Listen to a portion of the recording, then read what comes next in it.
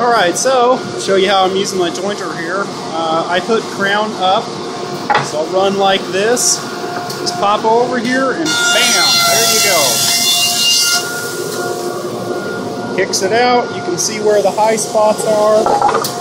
Right there. You can see where the jointer actually hit. I'll pop it back on there again. Just like that. You'll notice I keep my hands well away from the actual cutter head. Just like this, bam. Powerfeed does the work. And one more pass, I think. You can see right down here how much I'm actually taking off. Right there. Alright.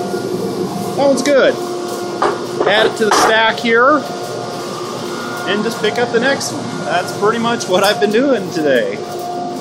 Look, see where the crown is? This one doesn't really have much of a crown, so it doesn't really matter. Right there. Actually, I have been jointing one side. Right there, you can see I jointed that. I've been putting that towards the fence just because occasionally the rough edges will catch right there. Right there. Kicks it out on the other side. And back in again for a second pass. Whoops. I was a little off on that one there. That one looks good. So maybe I'll put it in for one more. There's still a little bit of rough up here. Alright, ready? There we go. And there we go. Good for the next pass here. Now this will all get surfaced through the thicknesser here, and then I'll rip it to width on the table saw and stack it. Anyway, yeah.